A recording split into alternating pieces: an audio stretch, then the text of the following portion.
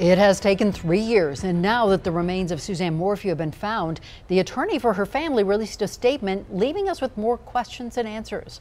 Good evening, and thanks for joining us. I'm Ann Trujillo. And I'm Shannon Ogden. We want to go right to our chief investigative reporter, Tony Kovaleski, with that attorney's statement. Tony? And Ann, certainly it's been an interesting 24 hours.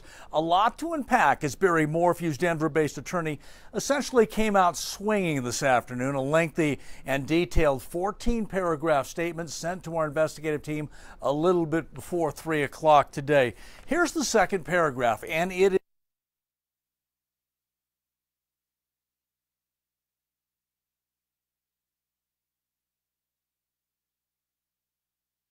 Barry for Suzanne's death. Later in the statement, Barry Morphew's attorney with a call for action. What needs to be done, instead of pointing fingers at Barry Morphew, is asking the officials about the number of missing people and the number of human remains that have been recovered in or from Saguache County in recent past.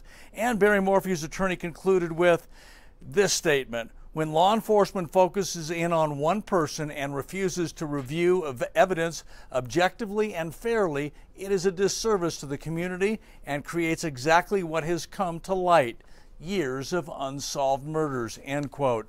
A defense attorney clearly on the offensive there. Also today, we made several calls because details continue to be unfolding in this. Multiple informed sources have provided information and key information to us. Authorities used dental records to definitively identify Suzanne Morphew. That's what we learned today. And her remains were located in a shallow grave.